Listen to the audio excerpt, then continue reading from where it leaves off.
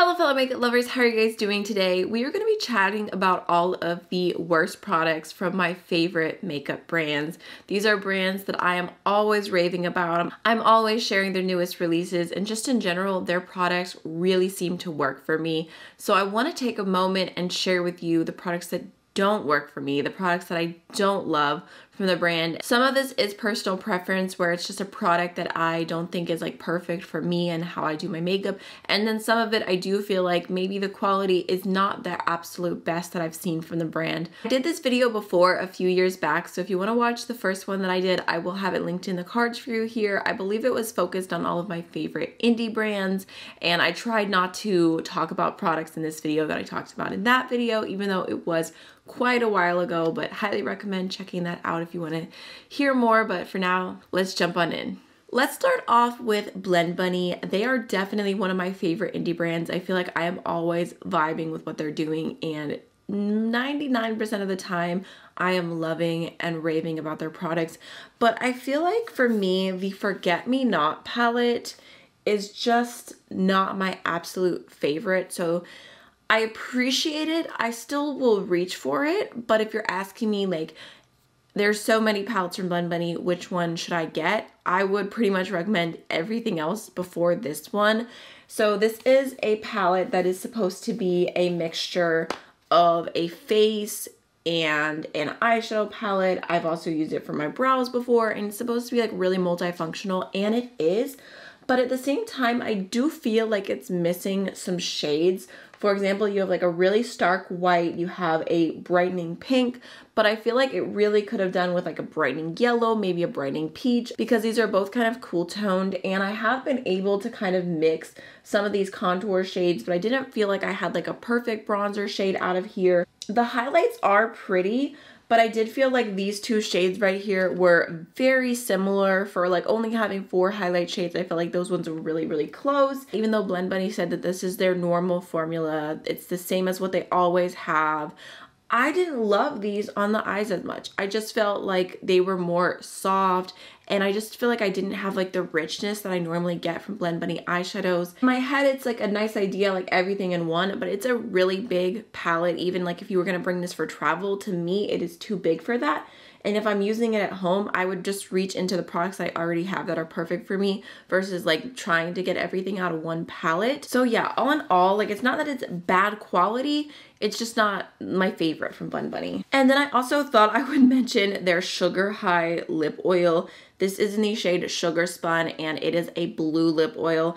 And there's nothing wrong with this. I do like their lip oil formula, especially their nude lip oils are really, really beautiful. But I can confidently say that I never reached for this. I wanted to love it. I wanted it to be cool, but I'm just not a blue lip oil kind of girl. This is definitely personal preference. Even though I have more opinions on the Forget Me Not palette, I still reach for this way more than this. Next, let's talk about Adept Cosmetics, because they are another one of my top tier favorite indie brands. I love their eyeshadow palettes with a passion, but it was actually really easy to choose. That was my dog, sorry. It was really easy to choose my least favorite. I just don't feel like this palette is worth it. It's not that it's bad. It is beautiful, but I just don't think it's worth the price. So that is going to be their Seahorse palette, and this is stunning. It's like a full palette of pastel multi-chromes. Like, I love the way it looks. I really do love it on the eyes. But again, if I'm recommending a palette from Adept, this is not one that pops into my head. It was very expensive. I think it was like $135. We do have 2 shades right here, which are very, very similar. Like just way too similar in my opinion for a palette that is $100+. And Adept has so many amazing palettes that are under $100. I'm just comparing this in my head to Sumerian Sunset, because I believe that one is around $80, which, don't get me wrong, is still an expensive palette, but it is jam-packed with multi-chromes. It has enough mattes to be its own complete color story. So yeah, this is my least favorite palette from Adept. It's the one I'm not likely to recommend to you unless you have a budget for it, you love pastel multi-chromes, and you want all of them in one palette. Like, it's not a bad palette. Like, I just want to emphasize that, like, there's nothing wrong with it quality-wise other than those 2 shades that are a little bit too similar, but it's just expensive. Next, let's talk about Natasha Denona. I have so many palettes from her. It feels like an entire, where is it? There's Blend Bunny, Adept, Sydney Grace, which I could not think of a worse product from Sydney Grace, just so you guys know. And then here's all of my Natasha Denona. So obviously I love her. I've purchased them all myself. I do have two worst things that really stand out to me, and one is the mini Triochrome palette. Actually, where'd I put her? I don't know where the mini Triochrome palette is. I was just disappointed by that because like the Triochrome multi-chrome shade is disappointing, but realistically, logically, the worst release from Natasha Denona, and I stand by this, is the pastel palette.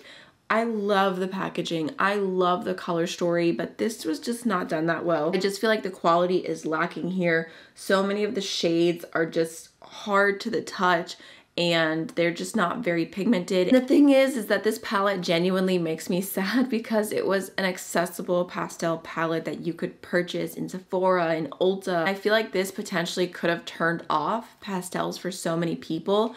Like if you were like, oh, I don't know if I can use pastels or if they'll show up on me, and then you use this palette and then you're like, no, I don't like pastels. It's like, no, I promise you there's so many better pastels out there.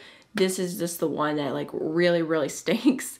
I would recommend this is really convenient right now. I would recommend you the Sickly Sweet palette from Blend Bunny any day. These pastels were done 1,000 times better. I actually have a full video doing a comparison between these two that I can link for you in the cards here, but yeah, this pastel palette was such a letdown and I love pastels. Next, let's talk about e.l.f. Cosmetics, and I don't know if you guys would be surprised to see e.l.f. like listed as a favorite brand, but I've really been into what they're doing and I have bought like all of their recent launches. I bought their lip oils, I bought their liquid blushes, I bought their like little Pout Clout lip pens, which those are really, really beautiful. I purchased their newest foundation. I've been into what they're doing and I've overall been really enjoying everything, but I just have to say I do not understand the hype for the Halo Glow liquid filter. Apparently this is like their #1 product and I don't love it. So I have the shade Zero Fair and they did a shade extension twice for the fair shades and this is still pretty bronzy. Like it's, show you what it looks like on me. Like I still feel like they could have gone lighter for having 2 shade extensions. This is pretty much just blending into my skin tone. I wish that they had 1 shade like just a touch lighter. I'd really, really enjoy that. For me, if I'm using this product as a liquid highlight, it does the job. If I'm just kind of patting it on the tops of my cheekbones, like a little dot on my nose, like just those like very pinpointed spaces, it does what it needs to do. But I really like using a product like this for multiple functions. Sometimes I like wearing it on its own. Sometimes I like mixing it into foundation. And I have realized every time I mix this in my foundation, I hate the way my foundation looks. Like it just ends up making everything look heavy. And I just feel like the glow just does not look natural. Like if you get real up close to my skin, I'm not wearing it right now, but if I was, and you got really up close, I just feel like it looks really textured and it just does not do my skin any favors. Whereas like, I know it's so much more expensive, but the Auric Glow Lust, I feel like everything that I mix this in with, it looks beautiful. I wear it by itself. I wear it with moisturizer. I wear it with a skin tint. I wear it with foundation. I wear it as a highlight. I wear it as a bronzer. Perfect in every situation. And this I just don't love. I just don't think it has that quality to it. And again, the shade, I just wish it was a little lighter because I am using it not as a mixing shade. Like as a mixing shade, that is fine. But if I'm wanting to highlight my cheekbones, I wish I had something just a smidge lighter. So yeah, this has overall not been it for me. So a brand that I have fallen in love with more recently is Beaute Bar. They have really beautiful palettes. I love their basic witch palette. I love their ultraviolet palette.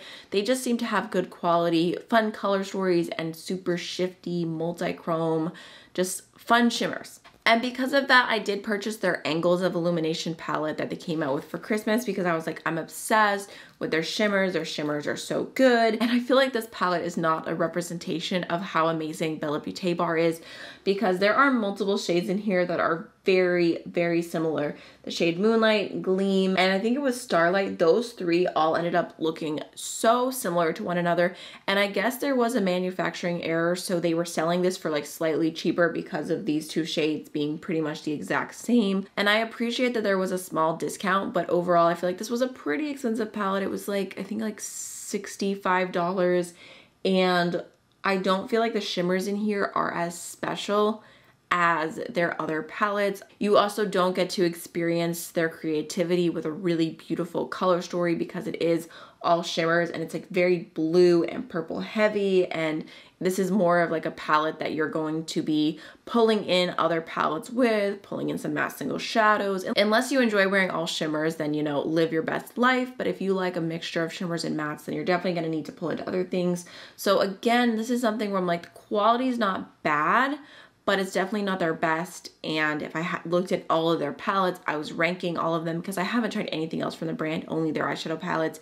This would definitely be the worst one in my eyes. Okay, next let's talk Rare Beauty, which again is another brand that I've really been loving. I love their cream blushes, their cream bronzers, their skin tint. I've been into like everything they're doing. I don't know that I necessarily buy every release, but I feel like I always have my eye on what they're doing. And I just have to say, I do not like this eye brightener in the shade Light. I've been giving this another go. I talked about it in my declutter of my concealers and correctors, and I saw Nikki LaRose saying that she really enjoys using this for like, I'm not wearing any makeup, I just want a little something underneath my eyes. And I was like, you know what, I haven't used the eye brightener like that. I've only used it when I was like doing a full glam look.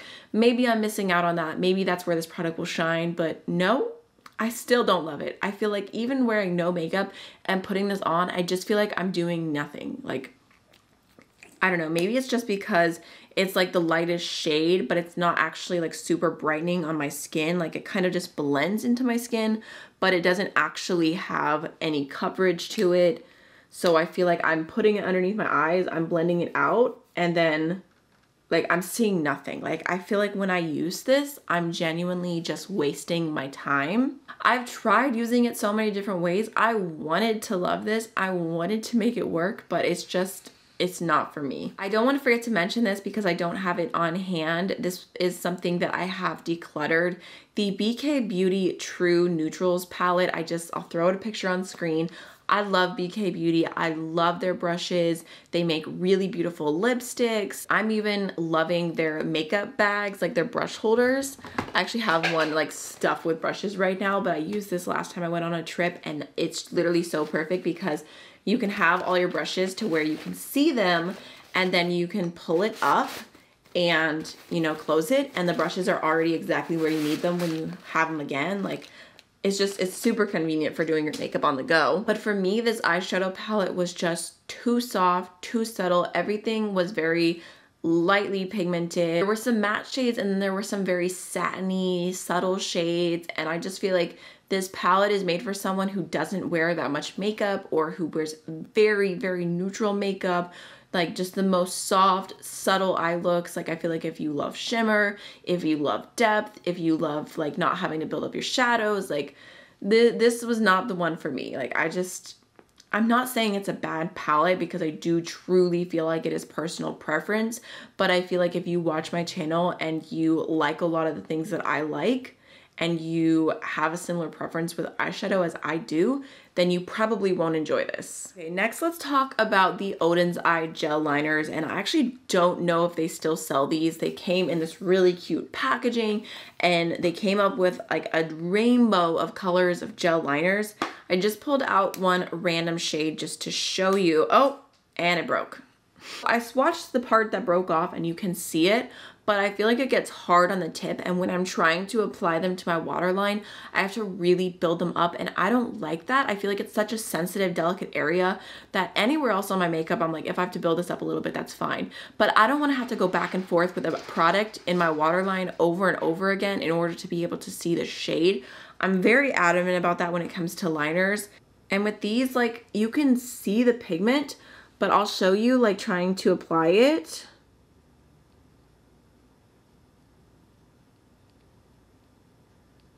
Like, do you see how much I had to go back and forth just to get that little line? You can see it, but I feel like, for example, the ColourPop liners, super affordable, and I can just do like one swipe, maybe two at the most, and have full impact, full coverage.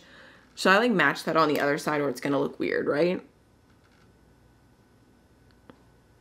Do you see that though? Like, applying this on a watery eyeline, not the move. Yeah, I stand by my thoughts. They look fine swatched out, but like in use, They're just not that good. So that's why I feel like you guys never see me use these or talk about them.